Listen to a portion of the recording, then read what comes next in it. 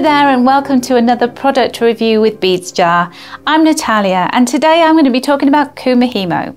So we've got Kumihimo discs, we have bobbins, we have books. And before I begin telling you all about these fabulous products, I want to talk about Kumihimo itself. Now what is it? It is the Japanese art of creating braided cord, and the meaning of Kumihimo in Japanese is gathered threads.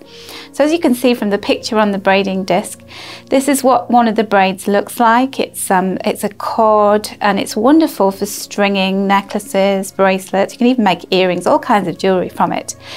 Now it has a very rich history. Kumihimo cord was first created with finger loop braiding, and it was used by the samurai to decorate their armour, their horse's armour, and also as ties on jackets, and for the Kumihimo was also used for the kimono.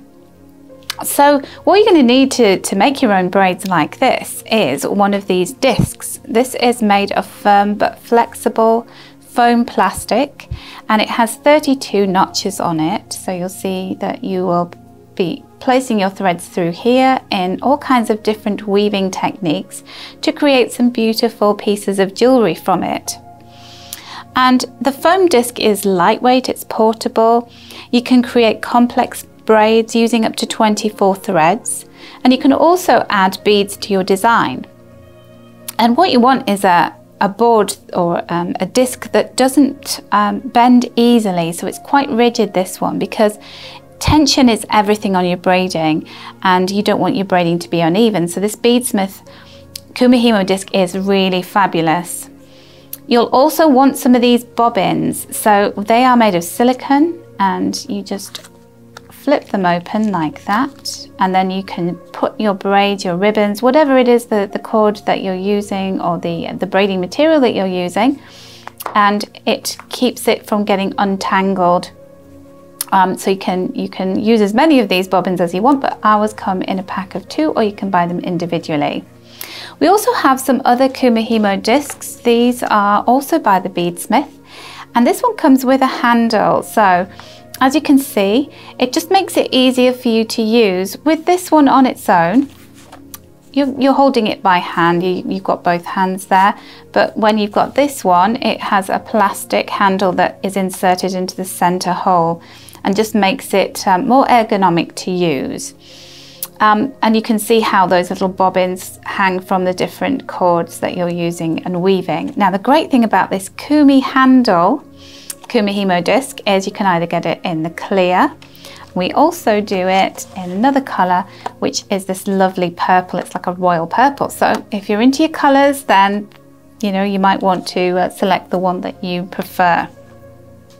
Now when you're working with Kumihimo, you're also going to need some inspiration, and we have lots of it with our books. And we've got, these are created specially for the Beadsmith. So these are the Beadsmith are the people who make the Kumihimo discs and some of the other accessories. And they've got 2 beads artists, Kumihimo artists, to create these books. So we've got Rebecca Ann Coombs' book. We've also got Ann Dilker's book. So this one is for jewellery designers. So there's inspirational projects to show you lots of different ways that you can work with it. Look at this beautiful floral style necklace with the beads on the front cover. Now she takes you through all of the tools that you're going to need, from the thread through to the end caps, and what kind of glues to use in here.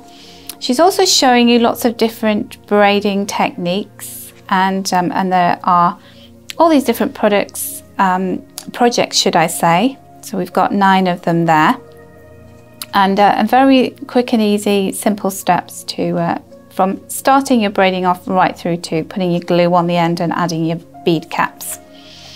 And then we have the Kumihimo braiding with beads.